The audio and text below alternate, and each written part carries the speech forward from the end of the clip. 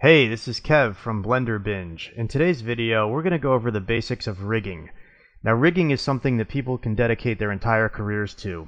I could do like 50 videos on rigging, but hopefully after this video, you'll understand what it is, when you'd use it, and why you would use it. And, of course, how to go in and use it yourself. Okay? Let's go.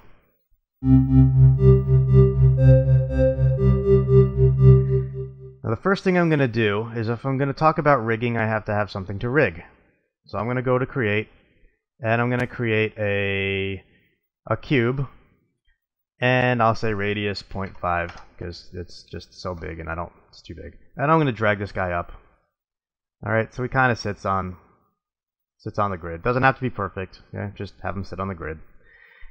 And then I'm going to hit Control C, copy, paste, drag this guy up, hit Control V again, drag him up, okay?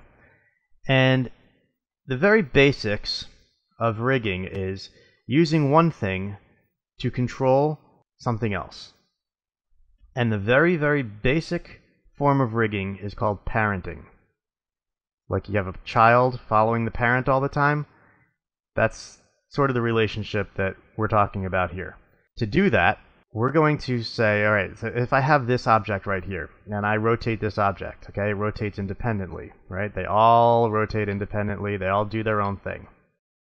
But if I want these guys to follow this guy, I can do this.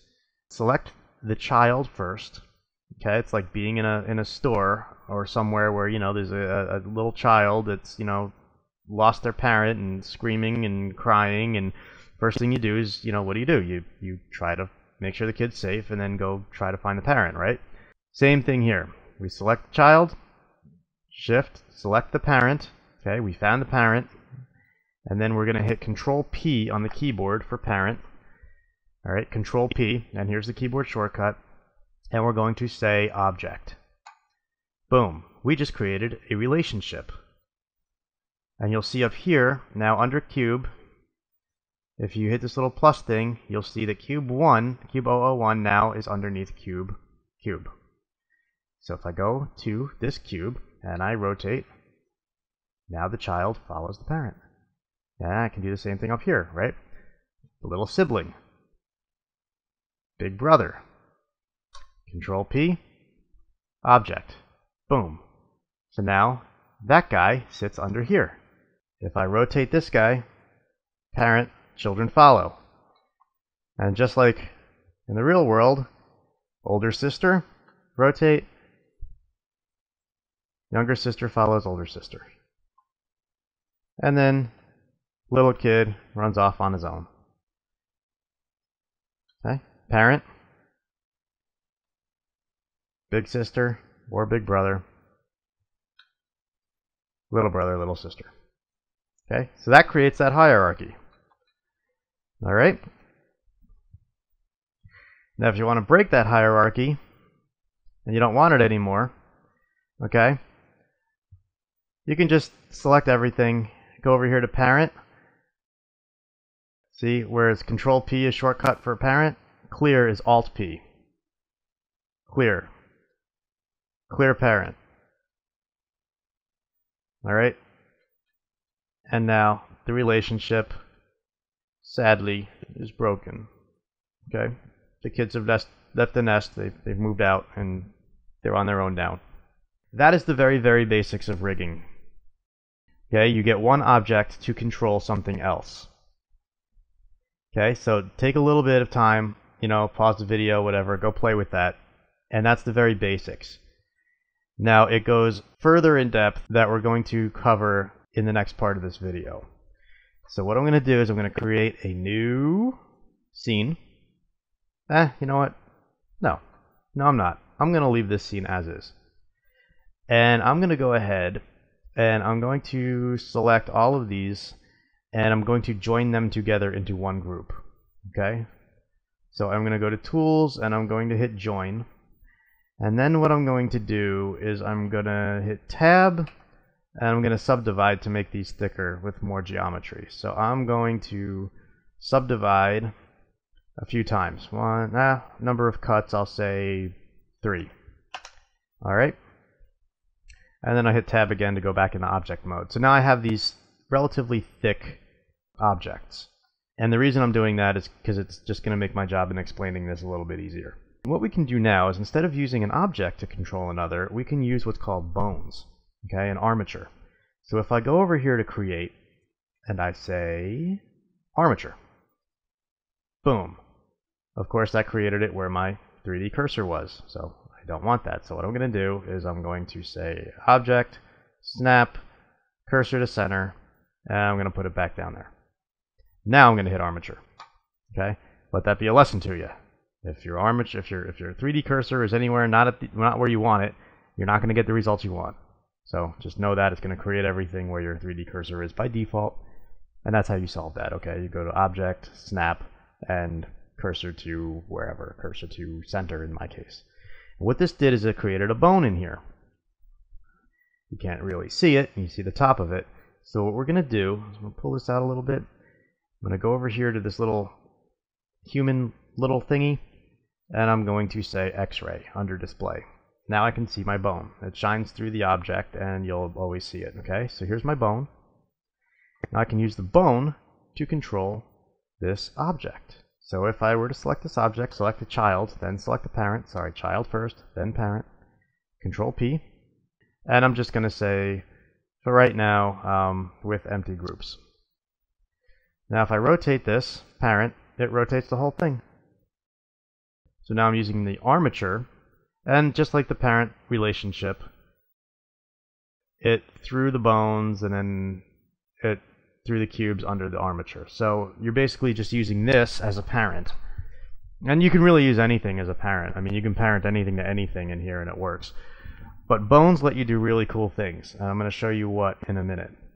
I'm going to go here and I'm going to say clear. Okay? Or what you can do is if you select this, you'll see if you go to this little wrench here, instead of add modifier, you can just kill this. Okay? You can just hit X and just delete it. All right?